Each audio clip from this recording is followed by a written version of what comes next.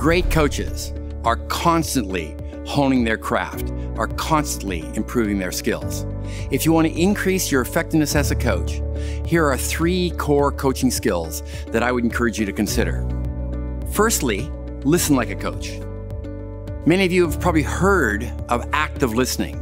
You know, it's a listening skill where you repeat back to somebody what they've told you so you can ensure that you've heard what they said. This is a great skill, an important skill. Great coaches listen even more deeply. Great coaches listen for different things. They listen for hopes and aspirations. They listen for strengths and talents. They listen for values and passions.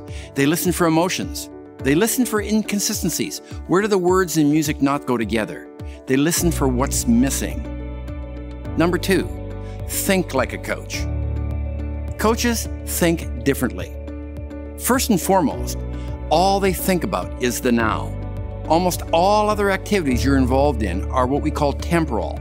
They're time-based. They are part of ongoing projects. In coaching, even if you coach over a period of time, in the moment of coaching, all you have is now. All you have is the next moment ahead of you. Great coaches think about one thing and one thing only. In this next moment, this moment I have ahead of me, how can I best serve the person I am coaching? Is it a question, an insight, some feedback, a challenge, an affirmation? Maybe it's nothing at all. Maybe it's simply silence.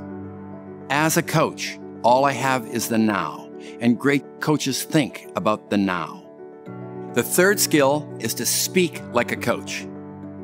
First, everything the coach says is in service of the person they are coaching. It's not to look good, and it's not to show how smart you are. It's not to share your views on a particular topic.